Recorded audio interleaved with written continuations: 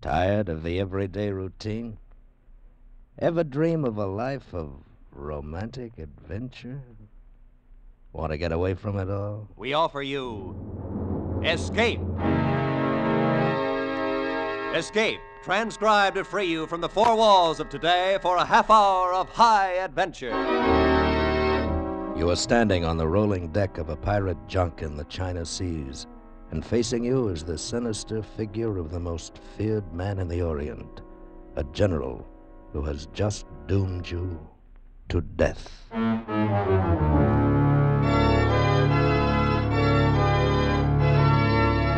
Today, with Bill Conrad starred as O'Hara, we escape to China and the gripping story of pirate treasure, as Charles Booth told it in his fascinating novel, The General Died at Dawn.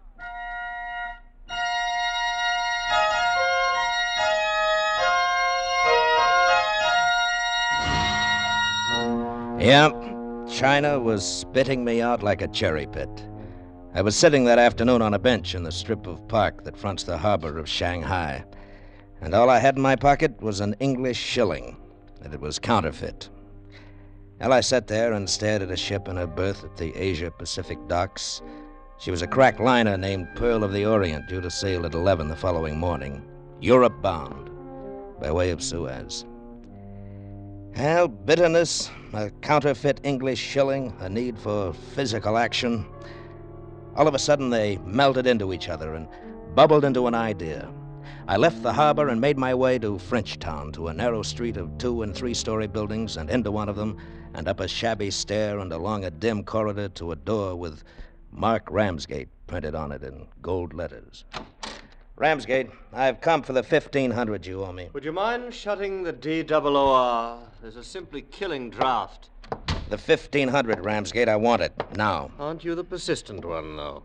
Now, where was it you say you advanced me this huge sum of money? Chungking 4 years ago. Oh, yes, chunking. I was in a nasty mess with the police, and you simply flew to my aid as a fellow American. Isn't that it? Delicious. But too fantastic. Start counting out the money, Ramsgate. Will you listen to the man? I'm a private investigator, Mr. O'Hara, not a banker or a missionary. I am not the most patient man on the China coast, Ramsgate.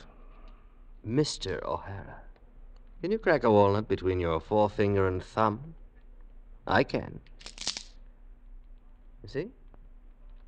Would you mind leaving now? I've scads of things to do. What's this? Careful. That's Ming. Oh? Yes. Gorgeous, isn't it? I use it for a goldfish bowl. It's empty. I didn't feed them. They lasted 6 days. Well, if you have no goldfish, you don't need the bowl. Oh! I'll smash you for that. I can be smashed. Try it.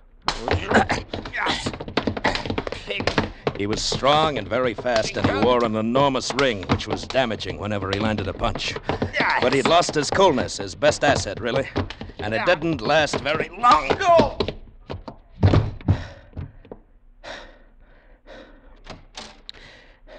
Do you treat all your visitors like that, Mr. Ramsgate? Huh? Oh. Hello. Come in. Shut the door. Have a seat, Miss, Mrs. Mallory. Irene Mallory? Why, yes.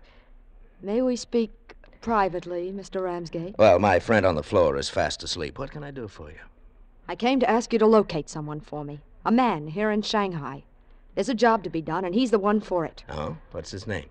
O'Hara. Gerald O'Hara. Do you know him? Yes. Who sent you to me? Papa Conti. Oh? O'Hara was at the Hotel Conti this morning, broke, and told Papa he expected to collect some money from a man named Ramsgate. Has he been here? He's been here. I can find him for you, but it's going to be expensive. My fee will be $1,500. Mm-hmm. 5 and 5. 1, 2, 3, 4, 5. Here you are. Thank you. Please work very quickly. Very quickly. Is there anything I can tell him concerning the job for which he is the one? Yes. Tell him it involves General Yang, Yang's business agent, and $500,000 in gold. I'll be waiting at the Hotel Conti, Mr. Ramsgate. All right. Good afternoon. Good afternoon. What? You play the loveliest hand of poker, Mr. O'Hara. Got the 1,500 you came for, didn't you? Well, you bounced back fast. How much did you hear, Ramsgate? That's for me to know, you to find out. I will. Good afternoon, Mr. O'Hara. Good afternoon. And would you mind closing the D-double... Door! Yes. Well, I had what I came for, all right. I would argue the ethics of it with myself when the planks of the Pearl of the Orient were beneath my feet, and I was on my way to an atmosphere that didn't rot a man's brain with the dampness of things dead and done. I turned into Nanking Road and stopped in front of the Asia Pacific office. And in the plate glass window, the Gerald O'Hara who'd helped build the Trans-Siberian Railroad, who'd gone after ivory and rubies and gold, that Gerald O'Hara took a look at the Gerald O'Hara who'd rooked Irene Mallory out of $1,500. And then I hailed a rickshaw and told the boy to take me to the Hotel Pierre Conti. Ah, Gerald, my friend. Ça marche? Ça marche, Papa Conte, ça marche. Do me a favor. Will you have Mrs. Mallory paged and brought here and let me use this office for a few minutes? But of course. Hello. The front desk? Où? Dio Mallory Conyo Laigo. Saji Lau. Papa, about the money I owe you, I thought I'd have it for you today, but my lead blew up. I'm sorry. Oh, he is sorry. We have known each other all these years. You bear the scar of a knife that was meant for me, and you expect me to press you for money? Huh? Oh, Gerald. Well, it's a bill, and it's got to be paid. Then let me worry about it. There's no point in us both worrying, huh? Oh, that will be Mrs. Mallory. There's cognac on the desk. Visitor for you, my belle. See you later, Gerald. Good evening, Mr. O'Hara. Oh, I suppose Conte told you who I was. No, I recognized you this afternoon. Oh. Here's the money you gave me. Oh? Do you know what the odds were when you handed it to me of your ever seeing me again? I was ready to cut my best friend's throat for the price of a ticket west. Wouldn't you prefer to leave with a good bit more than that? Oh, the $500,000 you mentioned? Yes. Would you, care to hear about it? Well, perhaps care is too strong a word, but I'll listen. There's a man named George Martell registered here. He's General Yang's business agent. Do you know him? Your eyes are lovely. I like your eyes. Yang had $500,000 worth of gold bars here in Shanghai. Can you guess why he kept his funds in bullion? Well, it'd be hard to abscond with almost half a ton of gold. And Martell has been converting that into American dollars for some time now. But there are two things he doesn't know. Yang is aware of what he's doing, learned about it last week. And Yang will be here in Shanghai tonight. Well, Yang enjoys a good deal of tolerance in this city, but he's still an outlaw with a price on his head. He has no legal recourse. He's got thumbscrews and jackboots. Don't you see what I'm getting at? Martell's life isn't worth a grain of rice once Yang arrives. Yang's here now. What? He's here now. I saw Sergeant Wong, his ADC, dressed as a coolie down at the docks this morning. All the better. Unless Martell shares the money with us, we won't help him escape from Shanghai. You could arrange a way out for him, couldn't you? Oh, yes, I know ways, but I'm not the man for the job, Mrs. Mallory. I'm as empty as a sucked egg. I'm tired, very tired. I just want to crawl out of Asia. I'm sorry. No pride? None. Certain? Positive? Not even enough to resent that? Or this? Why, you little... You're hurting my wrist, O'Hara. Come here to me.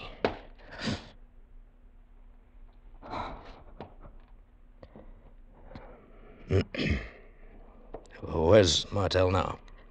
In the bar. Then he goes to dinner. That's his routine. You know his room number? Yes. Well, lead me to it.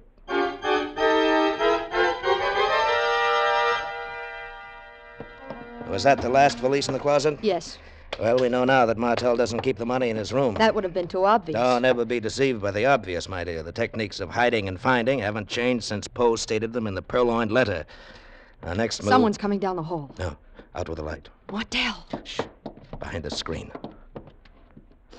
What perfume do you use? It's marvelous. Shh. Well, Oh, what a heavenly room you have, Mr. Martell. My, so comfy. Get to the point, Mr. Ramsgate. What is it you wanted to speak to me about? General Yang, the Shanghai funds, and what you intend to do with them. Have you been prying into my affairs? Just an old busybody, aren't I? Ramsgate. Don't try for a gun. Just don't. What is it you want? All the money you have. And the alternative? I'll tell Yang of the naughty thing you've done. Mr. Ramsgate, I beg No. you. Either give me the money or be prepared to face Yang and tell... O'Hara. Hello, George. Irene, see if Ramsgate has a gun. Okay. George, have you met Mrs. Mallory? O'Hara. Here's the gun. Oh, good. Now see if George has one. Easy, Okay. George. Here it is. All right, now put it in your purse. Yeah. George, you know me, don't you? I mean, you know me. Yes, I know you, O'Hara. Were you going to accept Ramsgate's offer? I think that... Wouldn't have done you any good. Yang has a price on your head right now, didn't you know? Oh, yes. Ramsgate would have taken your money and turned you over to Yang anyway. Well, I thought that I'd be able to think of some scheme while Yang was on his way. On his way. Yang's in Shanghai right now. No. Look, now, here's our O'Hara, no. proposition. 1/3 apiece to each of us, and I'll help you escape. 1/3? To each of us, 1/3 to you. You better take it, George. Well... But tomorrow morning, Yang will have blocked every exit from Shanghai you could think of. You need us, George. And you know I always fulfill my end of a contract. Help me, O'Hara. Help me, please. You accept? Yes. Good. Now, Yes, where's the O'Hara. money? I want it in my hand before I so much as make a move in your favor. It's not here. In the hotel, I mean. It's in the safe in my office in the Rue Montauverne. Well, let's go after it, George. Let's go after it.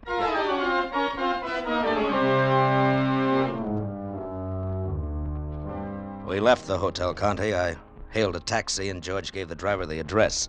It was just past the dinner hour, and the night traffic was thickening. Across the harbor, I could see the lights of the Pearl of the Orient. Tomorrow morning, I thought to myself. Tomorrow morning, I'd be on deck, taking a last long look at China with a fortune in my pocket. Irene followed my glance and then smiled up at me and squeezed my arm. You ever been to France, Irene? Yes. You know the stretch along the coast of Normandy between Honfleur and Trouville? No, I'd like to show it to you sometime. I'd like to see it sometime. Good. We got out at the shabby end of the Rue Montauverne. Martel was trembling so violently that I had to take the key from his hand and open the door myself. Easy, George. Now just take it easy. I'm in a bloody blue funk, O'Hara. Yeah, we know the feeling, George. Now, where's the money? It's in the safe. Small valise in the safe. Well, get it. You really can get me out of Shanghai? Look at me, George. I really can, can't I? Right. Now then, left 22. You know, there's a drink they drink in Normandy called Calvados, a brandy. Did you ever taste it? No. Really? Vast horizons will soon open for you, I think. There. There we are. Have you got it? Yeah. Here, I'll take it. Okay. Now, where's the key? The bag's locked. Oh, right here. I always carry it. O'Hara. What? Face at the window. Oh, the light. Shoot! Shoot, O'Hara! Well, I don't think I hit anything. Let's get back to the hotel.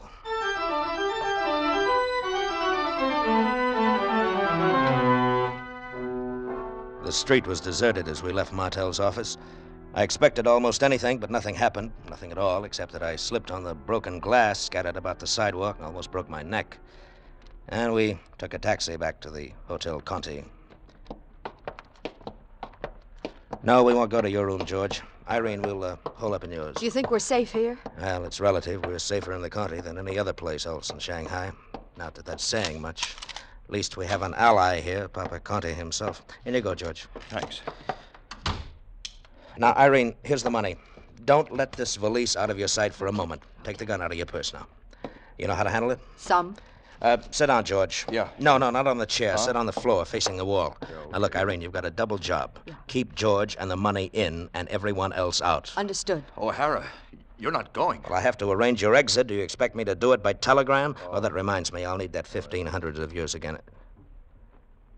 How much do you weigh? 118. Delicious. Here's the 1,500. You'll be repaid out of George's end of the cut. Well, I'll be going now. I'll be back in about Oh, 3 hours at the latest. Lock the door after me. I'll see you soon. Take care of yourself, O'Hara. Right. Wish I could think of something entirely reassuring, but all I can come up with is this. I think we've got a 50-50 chance of making it.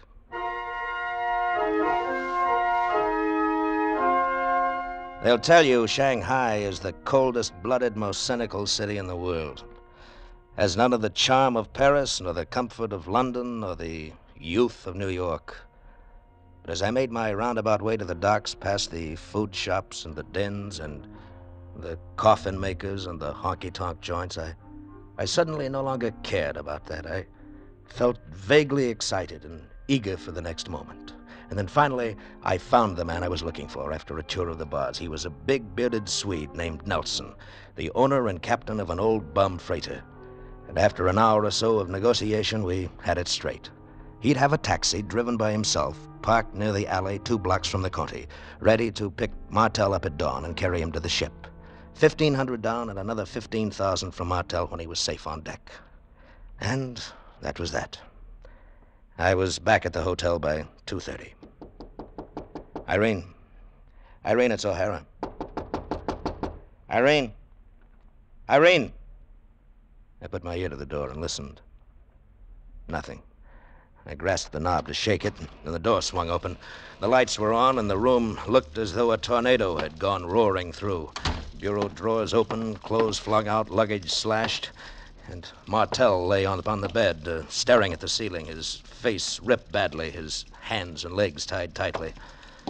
I walked over and put my fingers to his neck. He was dead. The small valise lay next to him on the pillow. It was open and empty. Made my way to the bathroom. Irene. O'Hara, Turn off that water. I was trying to stop the bleeding. Give me the towel. Now come on in the other room. What's happened? I don't know. A couple of hours after you left, there was a light knock at the door, and a voice that sounded like yours said, "Open the door." Yeah? Well, don't look at me like that. It was time for you to be back, and I had the gun. I opened the door just a crack, and suddenly a hand appeared, and it turned out the light, and that's all. When I came to, it was the way it is in there, and I had a bump on my head. The money's gone. I know. Have any idea who did it? No, none. It could have been anybody. Could have been you. O'Hara. Why not? You had the chance, and as you say, you had the gun. It could have been you. Yes, and it could have been you, but I don't think it was. Connect me with Mr. Conti, please. O'Hara. Hello, Papa Conti. This is O'Hara. Look, will you come to Mrs. Mallory's room immediately, please? Yeah. What are you going to do? Well, I want to speak to Papa Conti. He's probably the wisest man in Shanghai. Do you think I did it? I didn't say you did. I said it could have been you, and it could have, too. But I ought to talk to Conti. There are things that bother me about the whole deal. I connect it in some way with slipping on the broken glass in front of George's office and George being beaten to death. Now, why should anyone have done that? The money was there and George was tied securely. Why beat him? And something about George's having to depend on me for a getaway. I always considered him a very cautious and careful man. He had the money. Surely he would have planned his own escape long before I ever... Well, that's probably Conti. I'll get it. General, it is I. Come in, Papa. Good morning, Mr. O'Hara. Ramsgate. Get inside, Papa Conti. All clear, General.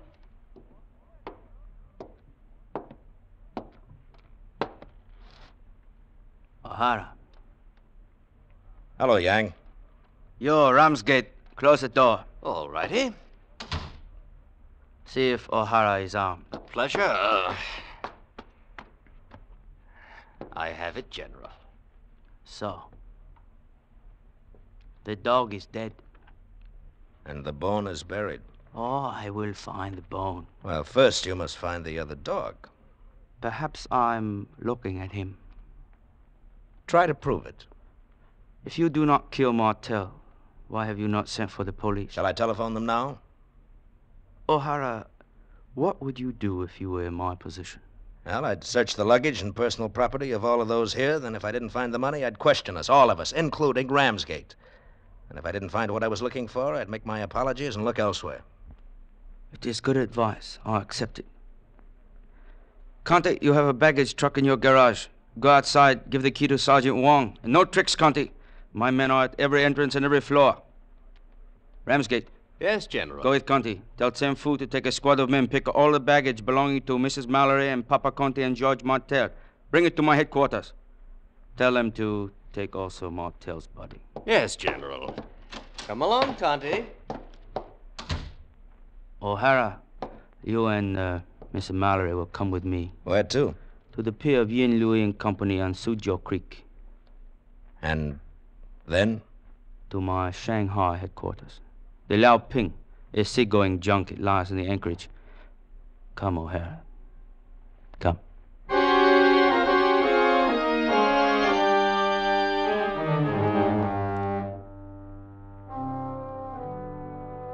It's almost 4 o'clock. How long do you intend to keep us aboard, Yang? The money is neither upon your person nor among your belongings. I must now persuade you to talk. Will you do so willingly? And if we do not? I will turn you over to my bodyguard. You have heard of them? Who hasn't? What have you heard? Oh, something about your destiny being their destiny and their lives being your lives, and that they would do anything under heaven that you commanded? That is correct. Will you talk, O'Hara? Look, General, I know nothing of Martel's death or the location of the money, as I've already told you. Mrs. Mallory. I can't add anything to what I've already said. Nor can I. And Martel has been silenced. Pity. General, aren't you going to ask Ramsgate? Ask me? Why, the General and I understand each other thoroughly. Don't we, General? It was I who told the General where to find you all. Didn't I, General? What could he possibly ask me? Well, during the past hour, I've thought of one or two things he might ask you. Yang, you've noticed the cuts on Martel's face. Notice them now? Have you noticed the cuts on mine? They are alike. And have you noticed the ring Ramsgate wears? General, Excellency, there's a conspiracy to injure me in your eyes. Let me see the ring. Let me see it. Excellency. Still flecked with blood. You kill a dog. Yes, Excellency, I did, but only to avenge you. Only to avenge you. Where is the money? I don't know. I swear I don't know. You lie. No. When I opened the valise the woman was guarding, it was empty. It lie. was empty. No. Oh, General. General, don't touch me. Don't touch me! Yang, look out, he has a knife! Oh, God. Excellency, no, I didn't mean to. No, don't shoot. No, Excellent, don't shoot!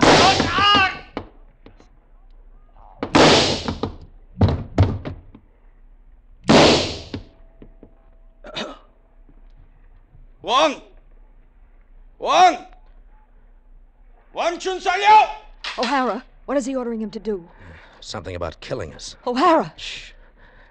Yang, this is a thing I never expected to see. A man of destiny stabbed by a fat fool while his bodyguard, his loyal bodyguard of 12, stands by and watches. You'll find it amusing.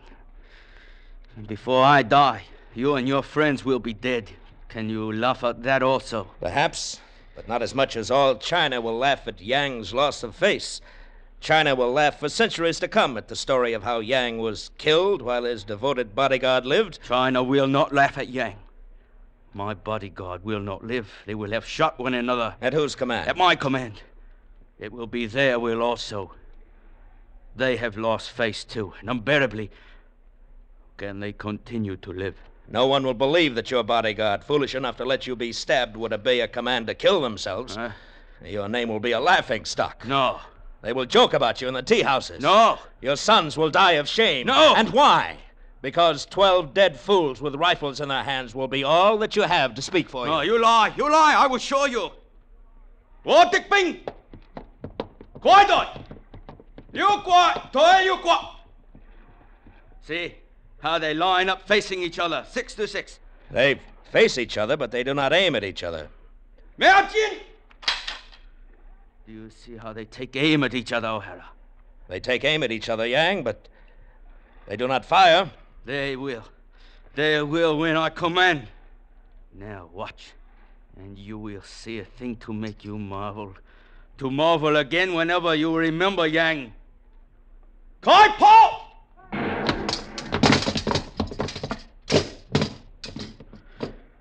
Was Yang not right? Was he not right?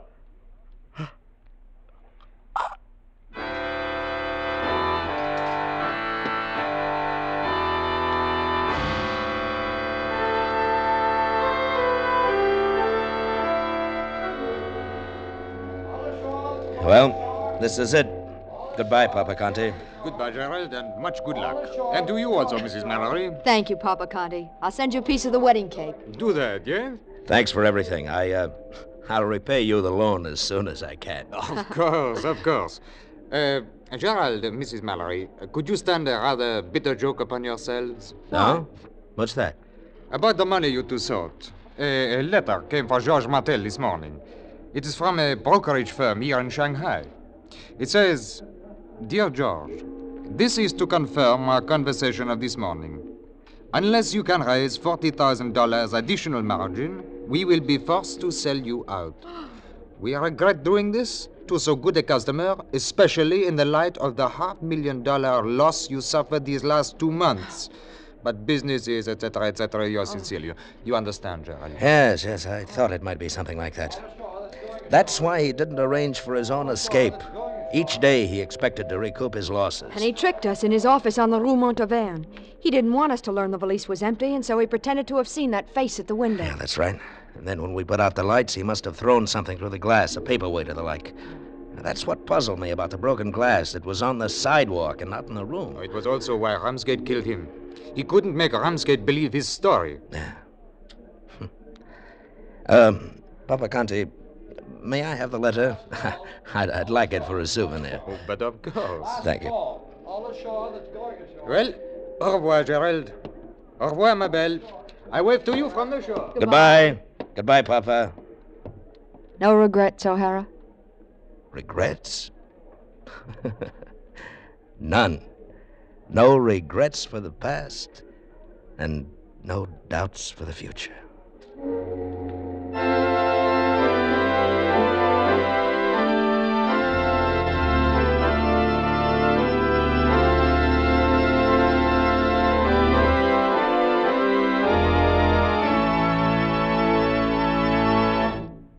Escape is produced and directed by Norman MacDonald.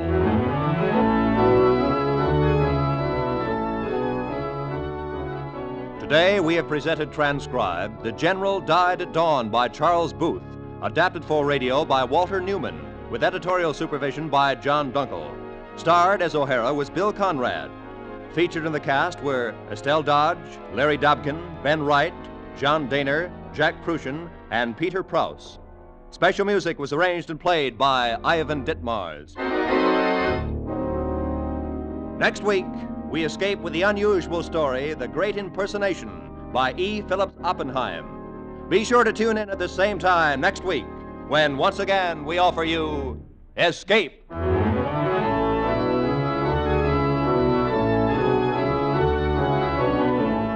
The Adventures of Ozzie and Harriet are now heard every Sunday night on most of these same CBS stations, just before The Jack Benny Show. This is Roy Rowan speaking. Now, stay tuned for 5 minutes of the latest news and the Let's Pretend program, which follow immediately over most of these same CBS network stations.